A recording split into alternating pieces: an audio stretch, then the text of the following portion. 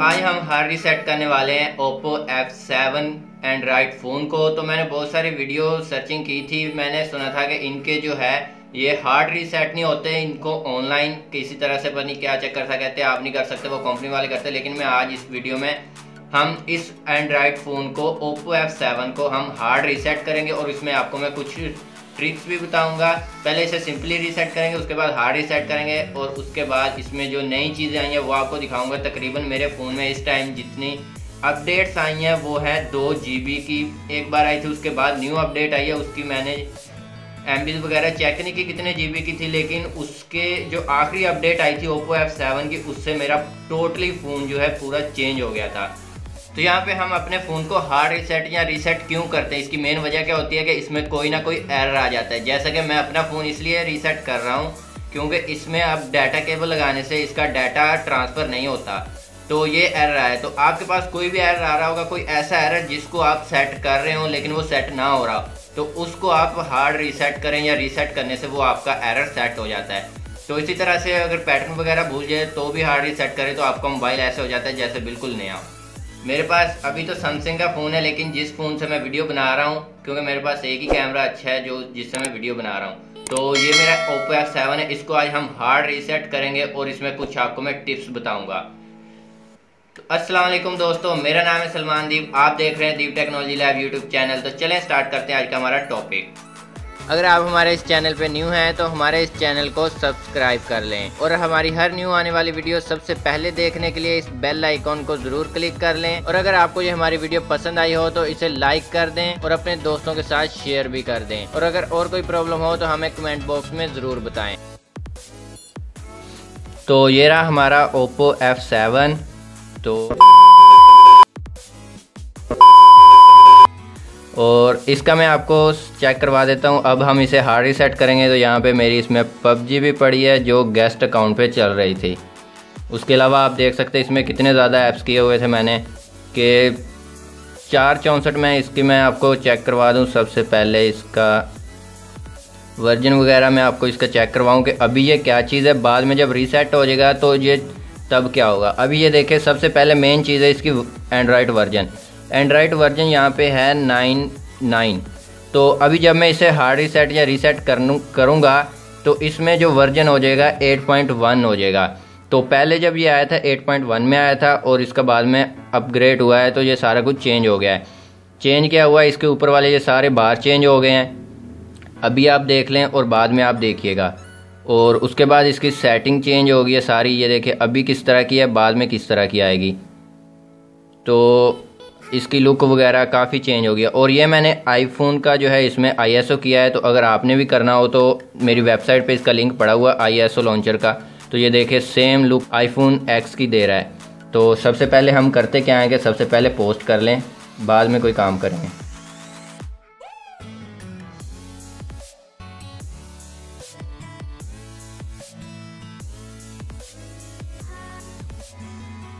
तो यहाँ पे हमारी पोस्ट हो गई है सबसे पहले। उसके बाद अब हम इसे करते हैं रीसेट। सबसे पहले इसमें आपको जो चीज़ें वगैरह चाहिए, यानी अगर आपके कोई मैसेज काम के तो आप अभी से निकाल लें। तो उसके बाद मैसेज के बाद आपको जो चीज़ें आपको चाहिए, जैसे कि मैंने जो है इसकी सारी चीज़ें ज़ापिया के ज़रिए, क्योंकि इसके डाटा केबल के साथ तो हो नहीं रही थी, ज़ापिया के ज़रिए मैंने कंप्यूटर में की हैं। तो कंप्यूटर में कैसे करते हैं ज़ापिया के ज़रिए चीज़ें, लैपटॉप की बात नहीं मैं यहाँ कर रहा, मैं यहाँ कंप्यूटर की बात कर रहा हूँ, डेस्कटॉप की। तो उसके कैसे करते हैं वो अगर आपको नहीं आता तो आप मुझे बता सकते हैं, उसकी भी मैं वीडियो बना दूँगा। तो हम सबसे पहले इसे करते हैं सिंपली रीस्टार्ट। तो इसमें देखते हैं कोई एरर वगैरह आता है या नहीं। यहाँ पे आ गया मेरे पास बैकअप एंड रिस्टोर। तो मैं यहाँ पे क्लिक कर देता हूँ और यहाँ पे सबसे नीचे आप देख सकते हैं, कोई भी अगर आपने फ़ोन को रीसेट करना है किसी भी फ़ोन को, तो उसमें आपने यहाँ पे आके करना पड़ता है। तो इसमें बहुत सारे ऑप्शन है, हमने करना है रीस्टार्ट सिस्टम सेटिंग ओनली। और यहाँ पे क्लियर ऑल डाटा लिखा हुआ है, हम क्लियर ऑल डाटा पे कर देते हैं। और यहाँ पे पासवर्ड मांग रहा है, हम पासवर्ड 00 दे देते हैं और clear all data clear all. तो ये हो गया हमारा फ़ोन रीसेट। तो इसके बाद इसको ये करने के बाद इसको हार्ड रीसेट भी करेंगे हम। तो इसका ऑन होने का वेट करते हैं और ये देखें ये सारी चीज़ें इसकी जो है चेंज हुई खड़ी हैं।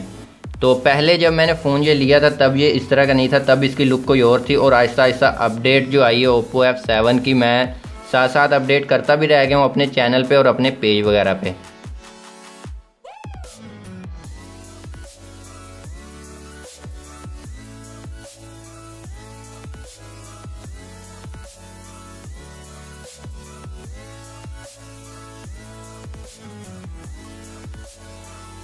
तो यहाँ पे हमारा फ़ोन जो है ऑन हो चुका है। तो उसके बाद हम इसे सिंपल सा पहले ऑन कर लेते हैं कि इसका डिस्प्ले शो करवा लेते हैं। आपने ऐसे ही नेक्स्ट नेक्स्ट करते जाना है।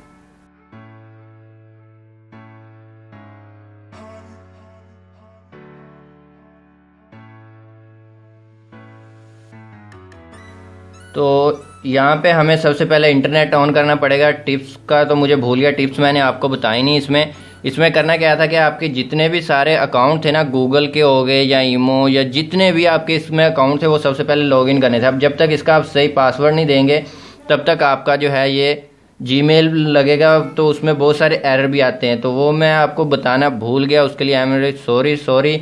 तो इसमें आपने सबसे पहले करना क्या है कि अपने जो जीमेल जो आपका अटैच है उसको रिमूव करना है सबसे पहले, जो मुझे बिल्कुल भी याद नहीं रहा। तो यहाँ पे सबसे पहले अब हमें वाईफाई कनेक्ट करना पड़ेगा। तो मैं वाईफाई कनेक्ट कर लेता हूँ यहाँ पे।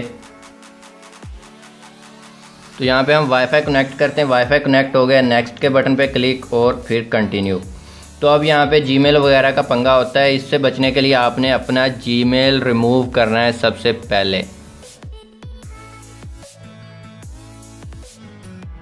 तो यहाँ पे ये देखिए अब हमारा जीमेल मांग रहा है। अगर हमें वो जीमेल नहीं आता तो हम इसको शायद मैं स्किप करके देख लेता हूँ। अगर ये हमारा काम हो जाता है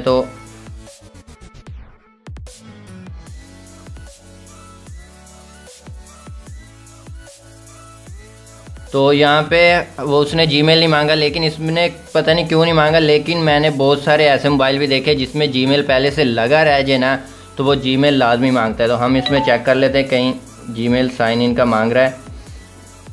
तो आपने सबसे पहले करना क्या है कि अपने सेटिंग में जाना है। सेटिंग में जाने के बाद यहाँ पे आपने जाना है अकाउंट्स में। तो यहाँ पे अकाउंट्स मैं ढूंढ लेता हूँ, ये रहा अकाउंट्स एंड सिंथेसिस। तो यहाँ पे आपके पास जो अपने जीमेल वगैरह कनेक्ट होंगे उसको आपने सबसे पहले रिमूव करना है। तो अभी तो हमने इसे किया सिंपल रीसेट, तो अब हम इसे करते हैं हार्ड रीसेट। तो इसमें आपने करना क्या है कि इसको पहले बंद कर लेते हैं।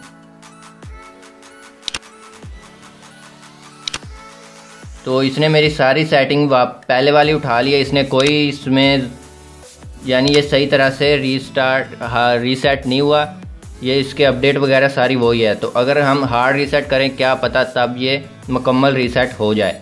तो ये अपना बैकअप यानी ना रखे। मैं कहता हूँ कि ये बिल्कुल ऐसे हो जाए जैसे अभी हम डब्बे से इसको ओपन करते हैं, जो चीज़ें उसमें तब होती हैं हम अपनी ज़रूरत के मुताबिक इसको अपडेट करें। मैं वैसा चाह रहा हूँ इसको। तो यहाँ पे ये हो गया है ऑन, बंद हो गया। तो अब इसे ऑन करते हैं। यहाँ पे साइड वाला बटन को प्रेस करना है और इसको लॉन्ग प्रेस करना है। तो दोनों को हम प्रेस कर ही रखते हैं और देखते हैं यहाँ पे क्या आता है। तो यहाँ पे नीचे कुछ लिखा हुआ आया है, तो हम चेक कर लेते हैं। अभी भी मैंने प्रेस किए हुए हैं बटन और मैं पावर बटन छोड़ रहा हूँ। पावर बटन मैंने छोड़ दिया। उसके बाद अब चेक कर लेते हैं। तो मैंने दोनों बटन छोड़ दिए हैं अभी, क्योंकि ये ऑन नहीं हो रहा था। तो ये आ गया। उसके बाद हम यहाँ पे, क्योंकि इंग्लिश समझ में आती है हमें, हम इंग्लिश में करेंगे। सबसे पहले है हमारे पास इंस्टॉल फ्रॉम स्टोरेज डिवाइस नहीं, ऑनलाइन अपडेट नहीं, और ये है स्वाइप डाटा। तो हम इसमें चेक करते हैं क्या इसमें पासवर्ड मांग रहा है। तो यहाँ पे पहले से लिखा भी हुआ है प्लीज़ इंटर वेरिफिकेशन कोड। तो हम यही वाला पासवर्ड यहाँ पे लगा के देखते हैं, क्योंकि हमें तो इसका पासवर्ड नहीं पता। मैं लिखता हूँ 7448। तो यहाँ पे ये ओपन हो गया। तो उसके बाद यहाँ पे स्वाइप डाटा कह रहा है ये SMS फ़ोटो वगैरह और फॉर्मेट डाटा। मैं फॉर्मेट डाटा पे क्लिक कर लेता हूँ और ये हमारा फॉर्मेट डाटा हो गया और ये कंप्लीट हो गया। मैं फिर ओके करता हूँ और फिर इसी पे जाता हूँ मैं। ये खुद ब खुद बंद हो गया लगता है। अब मैं फिर साइड वाला और उसको प्रेस करता हूँ ताकि वही ऑप्शन दोबारा है। हमें उससे 2-3 बार करेंगे। तो यहाँ पे मैं इंग्लिश पे क्लिक करता हूँ, स्वाइप डाटा, और यहाँ पे फिर कोड, इस बार कोड चेंज हो गया। तो हम यही लिखते हैं 0385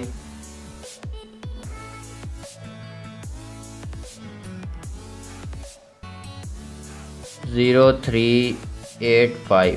तो ये ओपन हो गया। अब सबसे ऊपर वाला भी कर लेते हैं हम, और ये हो गया कंप्लीट सक्सेसफुली। उसके बाद हम फिर इसी को जाते हैं और फिर हमें वही कोड देना पड़ेगा 6953 6953। उसके बाद फिर फॉर्मेट ऑल कर लेते हैं। उसके बाद फिर हो गया, और उसके बाद हम चेक कर लेते हैं, ये बंद हो गया। फिर मैं फिर इसको साइड वाले और इसको प्रेस करूंगा ताकि वही ऑप्शन दोबारा आए। मैं उसमें चेक करना चाह रहा हूँ कि उसमें और क्या क्या चीज़ें मौजूद हैं। तो यहाँ पे मैंने बटन इधर वॉल्यूम डाउन और पावर बटन प्रेस किया था, तो ये आता है ऑप्शन। तो मैं फिर इस पे जाता हूँ, इंस्टॉल ऑनलाइन पे क्या है, फ्रॉम फ़ोन स्टोरेज, ये चेक कर लेते क्या चीज़ है। इसके आगे नहीं जा रहा, तो हम वापस आ जाते हैं और ऑनलाइन पे चेक करते हैं। वाईफाई सर्च कर रहा है, तो इसमें भी हमें ये भी नहीं ज़रूरत। तो यहाँ पे सर्च करने तक हम इसका वेट करना पड़ेगा।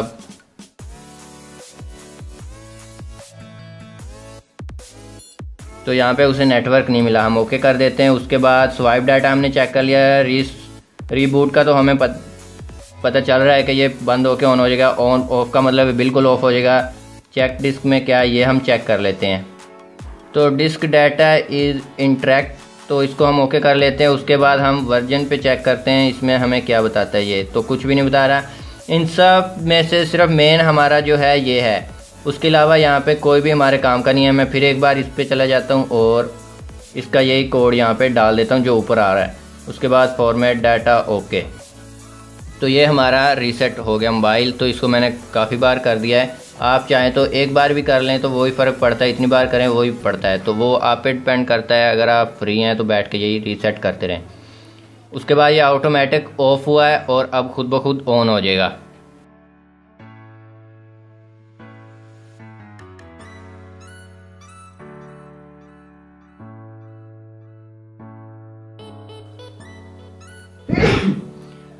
तो यहाँ पे हमारे पास ये आ चुका है। यहाँ पे हम जो पहले से सिलेक्ट है इंग्लिश यूनाइटेड स्टेट, यहाँ पे क्लिक करेंगे तो ये फिर चेंज हो गया। हम यहाँ पे ढूंढ लेते हैं इंग्लिश यूनाइटेड स्टेट। उसके बाद हम नेक्स्ट पे क्लिक कर देंगे। तो नेक्स्ट पे क्लिक करने के बाद वो पूछ रहा है आप कहाँ से हो। पाकिस्तान सिलेक्ट है मेरा पहले से ही, तो मैं कंटिन्यू पे क्लिक करूँगा। तो इसमें ये पहले से अनेबल है, इसको हम फिर कंटिन्यू कर देते हैं। और यहाँ पे वाईफाई का पासवर्ड पूछ रहा है, तो हम पहले स्किप करके ओपन करके देखते हैं। अगर तो हमारा ओपन हो जाता है तो ठीक है, वरना हम वहाँ पे वाईफाई का पासवर्ड लगा के ओपन कर सकते हैं। तो यहाँ पे नो इंटरनेट कह रहा है, हम ओके कर देते हैं और ये फिर वापस आ गया। हम बैक जाते हैं। तो अगर आपके पास वाईफाई नहीं है तो इसका क्या हाल है कि आपने क्या करना है कि सबसे पहले अपनी सिम पे इंटरनेट का पैकेज लगाना है जो सिम 1 में। यहाँ पे आप देख सकते हैं सिग्नल जो आ रहे हैं मेरे पास, मैं आपको दिखा देता हूँ। यहाँ पे H+ लिखा है, सिम 1 है। सिम 1 पे आपने पैकेज लगा के स्लाइड जो इसमें सिम डालते हैं, इसमें सिम 1 में आपने डालनी है। अगर सिम 1 में डालेंगे वो ऑटोमेटिकली नेट ऑन होगा और आपका जो है यहाँ से फ़ोन आगे चला जाएगा। तो मेरे पास नेट का पैकेज नहीं है, तो मैं यहाँ पे वाईफाई मेरे पास है, मैं उसको कनेक्ट कर लेता हूँ। तो यहाँ पे करने के बाद मैं ज्वाइन पे क्लिक करता हूँ और यहाँ पे मेरे पास वाईफाई कनेक्ट हो गया। यहाँ पे भी वाईफाई आ चुका है। अब हम करते हैं नेक्स्ट और उसके बाद कंटिन्यू।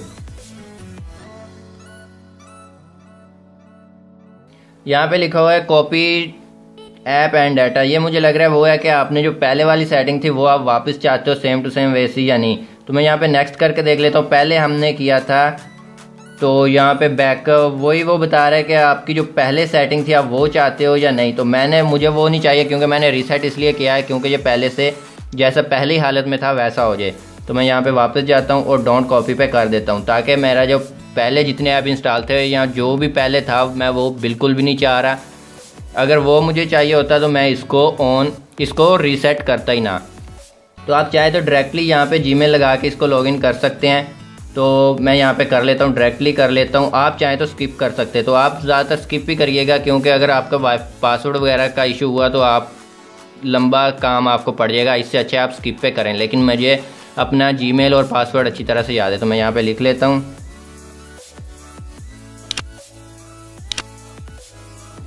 तो उसके बाद मैं नेक्स्ट पे क्लिक कर देता हूँ। नेक्स्ट पे बाद में पासवर्ड पूछ रहा है, मैं पासवर्ड लिख लेता हूँ। पासवर्ड लिखने के बाद मैंने इंटर कर दिया और यहाँ पे पासवर्ड एक्सेप्ट हो गया। उसके बाद यहाँ पे अब मैंने लगाया हुआ है 2 स्टेप वेरिफिकेशन। तो 2 स्टेप वेरिफिकेशन में यहाँ पे हमें वो, अब हमारे पास मोबाइल तो है नहीं, उसके बाद यानी ये कह रहा है आपके मोबाइल पे नोटिफिकेशन आएगा, मोबाइल नहीं, हम यहाँ पे कोड पे कर लेते हैं। अब सिम भी इसके अंदर है, अब देखो ये उठाता है या नहीं। तो मैसेज इसी सिम में आएगा और इसी से वो उठाना चाहिए उसे। तो यहाँ पे हम नेक्स्ट पे क्लिक कर देते हैं और आई एग्री पे, और यहाँ पे वो हो गया। तो यहाँ पे गूगल का अकाउंट सक्सेसफुली यहाँ पे हमारा लग चुका है, आई एक्सेप्ट आ चुका है। हम जस्ट नाउ वेट करेंगे और यहाँ पे हमारा फ़ोन का डिस्प्ले वगैरह भी शो हो जाएगा।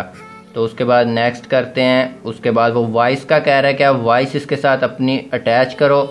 तो मैं यहाँ पे आई एग्री पे क्लिक कर देता हूँ और यहाँ पे ओके गूगल का वो कह रहा है, तो मैं यहाँ पे ओके गूगल, हाय गूगल। तो यहाँ पे उसने वॉइस जो है मैच कर ली हमारी। उसके बाद फिनिश पे क्लिक कर देते हैं हम। उसके बाद यहाँ पे वो फिंगर का कह रहा है, तो हमें यहाँ पे फिंगर सिलेक्ट करें या ना करें वो आप बाद में भी कर सकते हैं। मैं यहाँ पे स्किप सिंपली कर देता हूँ। तो यहाँ पे स्किप को कर दिया मैंने। वाईफाई इसको मैं कंटिन्यू कर देता हूँ और इसको भी कंटिन्यू करके मैं कंटिन्यू कर देता हूँ और फिर continue. Set a new Oppo phone, import data for old phone का डाटा चाहिए आपको या न्यू फ़ोन। मैं न्यू पे क्लिक कर लेता हूँ क्योंकि जो न्यू होगा उसमें मेरे पुरानी चीज़ें वगैरह नहीं होंगी, तो वो मैं अपनी मर्ज़ी के मुताबिक इंस्टॉल करूँगा। तो यहाँ पे कलर ओएस जो है इसका 6 है। इसके बाद मुझे यहाँ तक मैंने सुना है सिर्फ 7 है इसके अंदर, और 7 जो है इससे ऊपर वाले मोबाइलों में चल रहा है। एक वर्जन नीचे मेरा मोबाइल है अभी। तो 7 अगर आहिस्ता आहिस्ता जैसे इसकी अपडेट्स आ रही हैं, अगर वैसी आती रही तो इसमें 7 कलर OS 7 भी ज़रूर आ जाएगा। तो यहाँ पे हम स्टार्ट पे क्लिक करते हैं और ये हम आ गया हमारा मोबाइल। तो यहाँ पे आप देख सकते हैं कोई फालतू चीज़ें इसमें नहीं है, जो इसकी डिफ़ॉल्ट है वही हैं। उसके अलावा जो सारा हमारा डाटा यहाँ पे ख़त्म हो गया है। तो आपने क्या करना है कि सबसे पहले आपने अपने कॉन्टैक्ट वगैरह चेक कर लेने। मेरे जीमेल पे थे, इस वजह से मैंने अपने कॉन्टैक्ट पे ज़्यादा ध्यान नहीं दिया। डाटा जो था मैंने अपना निकाल लिया था। उसके बाद रह गया था मेरा, और क्या रह जाता है, बस यही चीज़ें होती हैं। जो आपका डाटा जो भी ख़ास होता है वो आप निकालें, निकालने के बाद आप फिर इसको रीसेट करें। तो यहाँ पे मेरा डाउनलोड का वैसे तो एक फ़ोल्डर भी डिलीट हो गया मेरे से, गलती से 1 GB का फ़ोल्डर था, और लेकिन मेरा ज़्यादातर डाटा बच गया, वो मैंने अपने सिस्टम में कर लिया है। तो बाकी ये हमारा फ़ोन आ गया। अब हम ये सेटिंग तो इसकी सारी पुरानी है, मुझे लग रहा है इसने जो रीसेट किया है सिर्फ मोबाइल को किया, इसने अपनी सेटिंग को नहीं किया। ये सारी वही अपडेट जो आई थी वही है। तो यहाँ पे हम फिर फ़ोन चेक कर लेते हैं। अभी भी 9 है, क्योंकि जब मैंने फ़ोन लिया था तब इसका एंड्रॉयड वर्जन था 8 था 8.1। तो अभी 9 है। इसने क्या किया है कि अपनी सेटिंग जो है परमानेंट इसने अपने अंदर सेव रखी हुई है। आप इसे हार्ड रीसेट करें, रीसेट करें या अपनी पुरानी सेटिंग में, जो पहले जब ये मोबाइल लॉन्च हुआ था उस सेटिंग में नहीं जाएगा। बाकी क्या होगा कि आपका सारा डाटा क्लियर हो जाएगा। अब ये इस तरह है। अब जो न्यू फ़ोन आएंगे वो इस तरह से आएंगे, अपडेटेड आएंगे। तो यही थी आज की हमारी वीडियो। तो इसमें टिप्स ये बताऊंगा कि आप अपने डाटा को सबसे पहले जब इसमें से निकाल रहे हो मोबाइल से, तो आप कट करके ना निकालें, ना कट करके निकालें, ना निकालते वक्त जो होता जा रहा है उसे डिलीट करें। सबसे पहले अपना सारा डाटा निकाल लें, इसमें भी पड़ा रहने दें। क्योंकि मैंने बहुत बार इस तरह किया है कि अपना डाटा निकालता हूँ और साथ साथ कभी कट कर लेता हूँ, कभी जो हो जाता है उसमें इसमें से डिलीट कर देता हूँ। मेरा बहुत सारा डाटा कई बार ज़ाया हुआ है। तो यही थी आज की हमारी वीडियो। तो ये था आज का हमारा टॉपिक, जिसमें मैंने आपको ओप्पो F7 को हार्ड रीसेट और सिंपल रीसेट करके बताया, और इसमें आपको किन बातों का ख्याल रखना चाहिए वो सब कुछ बताया। इसके अलावा अगर आपको कोई भी फ़ोन के रिलेटिव कोई भी प्रॉब्लम हो, कोई सॉफ्टवेयर के मुताल्लिक हो या कोई चीज़ एरर दे रही हो, कोई भी मसला हो, तो आप मुझे कमेंट में ज़रूर बताएं या मेरे व्हाट्सएप पे मुझे बता सकते हैं। तो मैं इंशाल्लाह आपको उसकी अलग से वीडियो बना के दूंगा। अगर आपको फिर भी समझ ना आई तो मैं आपका वो प्रॉब्लम सॉल्व करूंगा। तो यही थी आज की हमारी वीडियो। मिलते हैं नेक्स्ट वीडियो में, तब तक के लिए खुदा हाफिज़।